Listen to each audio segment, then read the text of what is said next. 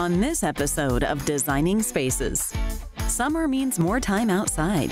Make sure you have the tools to keep your outdoor space looking pristine. Transitioning to a home office environment?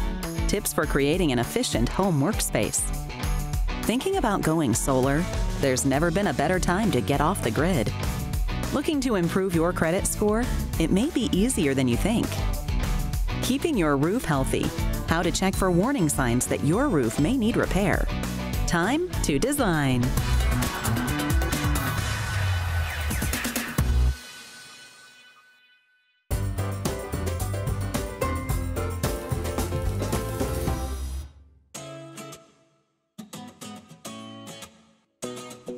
Hey everybody, it's Ryan here. Now, as you can tell, summer is upon us. Now, during the spring, we've probably taken the time and cleaned the inside of our house, but now it's time to come out and enjoy the beautiful outdoors and our patios. But before we do that, we need to spruce it up and get some cleaning done. Now, as a contractor and a homeowner, my secret weapon is a pressure washer. They're super versatile. There's a lot of options out there, whether you're looking to prep, to paint, clean your driveway, or just simply wash your car and spray off the cobwebs. There's an option out there for you. So today I'm going to cover all those for you to make sure you get the right machine for the job. So the first option we want to talk about is electric versus gas. Now with gas power washers, obviously you have a gas engine, which is more maintenance, as well as having to keep a fuel tank.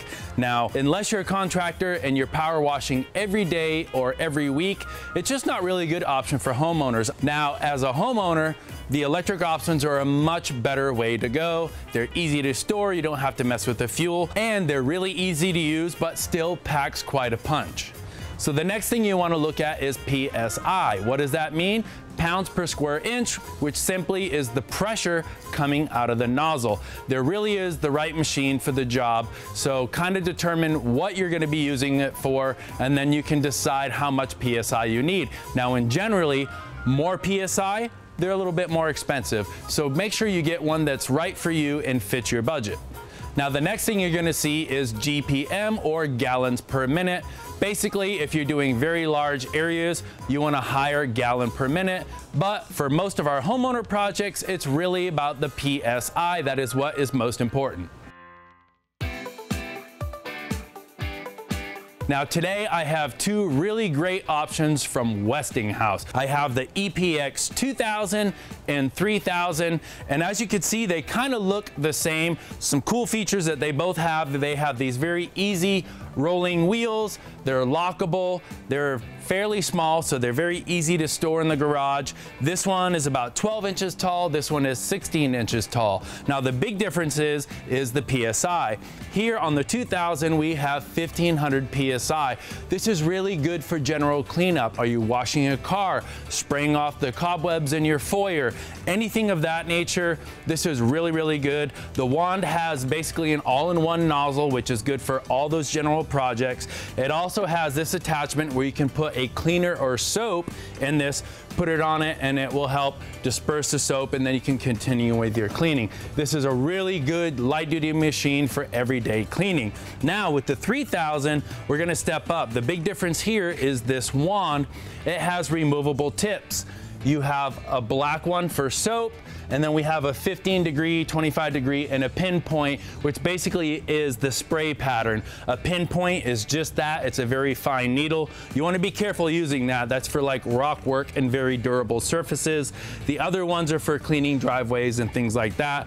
It's going to show you in the manual what each one is really, really good for. The other really cool thing about this machine here is it has a soap tank built right into it.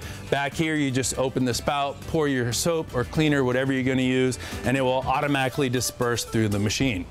Now these are power tools, and of course safety is very important. There's some precautions that you should take. Wear some eyewear, perhaps some boots. Don't ever use them barefoot. Don't ever point the nozzle at someone or an animal while you're spraying. The right tip for the right job so that you don't injure people or products. And then don't go on a ladder with these. If something needs to be pressure washed that's on a ladder, that's when you call in the professionals. Just use this safely and you'll have great results every time. no matter the surfaces that you plan on cleaning, to get rid of those grimy dirt, mold, stains, and whether it be your deck, your siding, the side of your house, you can even wash your car. For all the information today on power washers, be sure to go to westinghouseoutdoorpower.com, and as always, designingspaces.tv.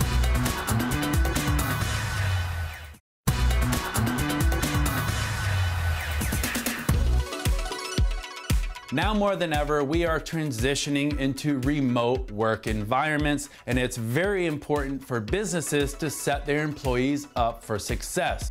I am constantly on the go, and I have to be able to collaborate with a bunch of different people, even though we're not in the same area.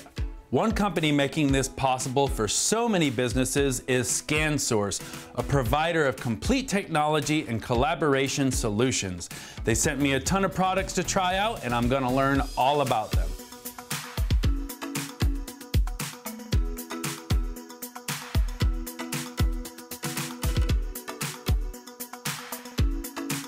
I got all this really cool stuff here to set up, and on Teams I have Ansley Hoke, who's gonna kind of help go through all of it. Thanks so much, Ryan. So setting up a remote work environment can be a bit of a challenge, so the employees need the right set of technology solutions, and that's really where you guys come in, right? ScanSource provides many different collaboration platforms for our partners, and then those partners deliver those solutions to their end user customer, just like you. So let's start with Microsoft Teams. That's actually what we're using right now. Microsoft Teams has been a wonderful platform, and it has video, voice, chatting, as well as document sharing that's as easy as a touch of a button. And also, when you're looking at solutions in the collaboration space, Cisco DX80 all-in-one unit, and this has easy switching between email, documents, and video calls. Application sharing is a breeze on this one, and plenty of whiteboarding features as well. And then now, as we all know, working from home, noise can be an issue. We have the Jabra Engage 75 wireless headset. It's noise canceling, it's wireless, and it has 9 hours of battery life, so you can work the whole day without having to recharge. How can we make sure that we get the best quality out of our video chat calls? The first way to do it is with the Avaya Vantage True multimedia device. This has a great HD display that allows for point-to-point video calls. Now, if you're on the go, the Poly Eagle Eye Mini is the camera for you. It's got a more immersive video collaboration experience, more so than just your regular laptop cameras. Well, you know, this is lots of truly amazing stuff. I can't thank you enough, and I just can't wait to use it all. Oh, you just have fun with it, and I just can't wait for you to try out all of them. Thank you so much, Ryan. Interested in how to set up your employees for success? Head over to scansource.com/designingspaces to find out more. When a storm hits, homeowners can now have power by using energy storage with solar panels. Homeowners are able to go off-grid, showing how distributed power could speed future storm recovery. Ames Power Inc.'s mission is to provide a wide range of high-quality green energy products for personal and commercial use. Ames Power developed from a power inverter and cell phone battery company into everything you need: solar panels, mounts, to go off-grid. We're more a do-it-yourself solar provider. Ames Power has become a one-stop shop for all customers' sustainable energy needs and researching the needs of the renewable energy markets. And he succeeded. The major benefit of using our products is we are completely off the grid, and we're utilizing the sun's power to produce to our building. Solar panels are the way of the future, going away from fossil fuels, and that's what we focus on. We make our own power. So it can range from a really small RV type trailer environment where maybe 2,000, 2,500 watts. And for a typical house, I'd say at least 30,000 watt system. Ames provides a complete design using all of our in-house products, whether it's mobile electricity for city buses or residential backup power in an emergency. You have your solar panels, and that feeds into the actual charge controller. The charge controller regulates that power and charges the batteries and keeps them charged. The inverter discharges from the battery bank and produces the AC power needed for the whole entire building. So this is a PV combiner box that takes all the solar panels, all 270 solar panels that are wired in series parallel configuration. It goes through a set of breakers and lightning arresters. It combines them down into 3 lines that will feed into the house. And the main purpose is not just safety, but to reduce the amount of wires you're running long distance. Ames power inverters are used by some of the most prestigious organizations in the U.S., including NASA, the Department of Defense, and Princeton University. But our customer-focused approach means we can provide solutions to all industries. In this house, actually, we have power inverter, we have solar panels, we have batteries, we have a generator. So we pretty much, if any time we lose grid power, we can run almost seamless off-grid. So we do have the solar panels that kind of helps offset our power bill because we're using solar instead of 100% grid. But then if we lose the grid, we still have backup power. So what we're looking at here is a power backup system. We got our solar panel coming into a switch that can turn the whole system off. This is a battery charger that is powered by the solar panels. Then the battery bank will power the power inverter, and the power inverter will light up the lights in the house and a couple outlets. If the batteries ever are completely empty, we can use the city power to recharge them. I will never be out of power. My food won't spoil if for some reason we're out of power for a few days. Our refrigerator's always powered. We have lights, we have air conditioning, and really a lot of it is safety also.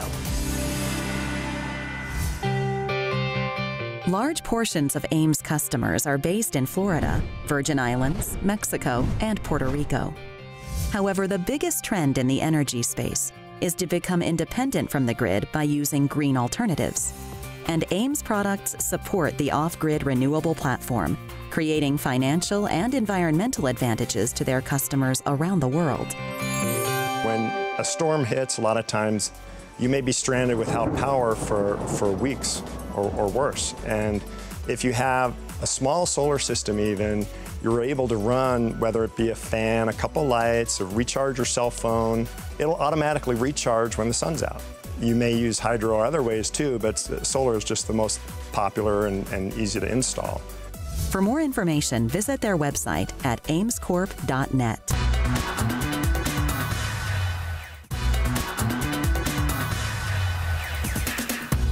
Building credit, whether for the first time or after a setback, doesn't have to be complicated. In fact, if you're looking for a stepping stone to building good credit, or maybe even raising your credit score, then look no further than the OpenSky Secured Credit Card. And here to share more is Linnea Cronmiller, Senior Vice President at OpenSky. Hi, Linnea. Thanks for having me, Olga.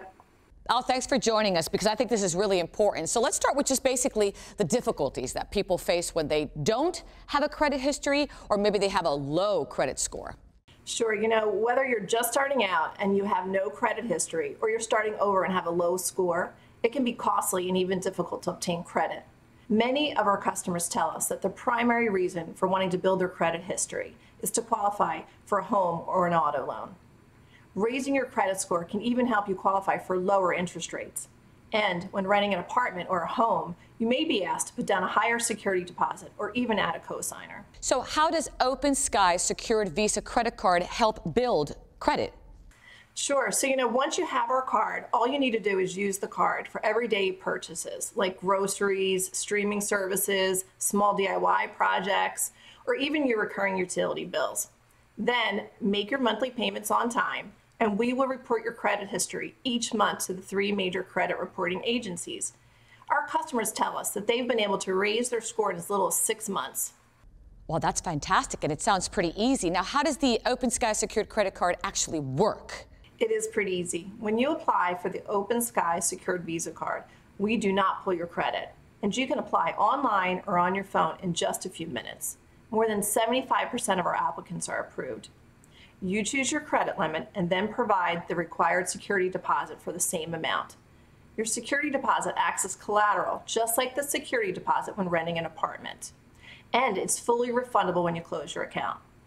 Once you get your card, we encourage you to enroll in the OpenSky mobile app, where you can check your balance, make payments, and even set alerts to remind you when your payment is due. I was actually reading here that one of your customers recently posted that your card is a, quote, second chance card. Can you explain how it really is making a difference for so many people? It really does make a difference. Many of our customers have told us that our card has given them a brand new start. They were able to reach their goal by using our secure card and following good credit habits.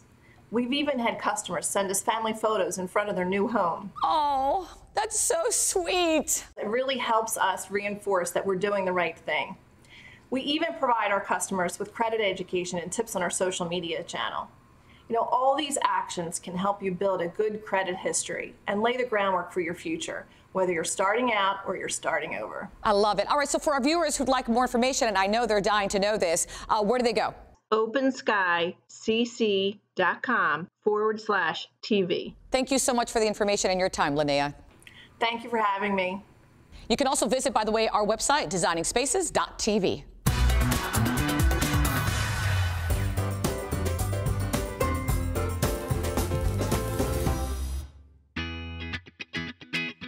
Hey everybody, Ryan here. All right, so now is the time of year that we're cleaning out our gutters, but it's also a really good time to assess the condition of your roof. The roof is the most important part of your home and the #1 defense against the elements. Checking for problems now can mean the difference between repairing it or replacing it later, and we definitely don't want to do that. Now, as a contractor, I recommend you leave the roof walking to the professionals. You can easily check things out from a ladder like I am now, or even a pair of binoculars down on the ground. Something to keep in mind, just because your roof isn't leaking does not mean you don't have a problem. Here are a few of the things you're going to want to take a look at. Now in your attic, after heavy rain, if you notice any wet spots or ice buildup in the winter, that is definitely a problem. Cracked, curling, missing, or loose shingles or tiles, definitely a problem. Also, look for noticeable shingle decay, mold, or mildew growth. Visible stains on interior walls or ceilings is also a sure sign that there's something wrong with the roof. Today's tips are brought to you by ABC Supply Company, providing contractors with select exterior and interior products since 1982. And as always, find more information at designingspaces.tv.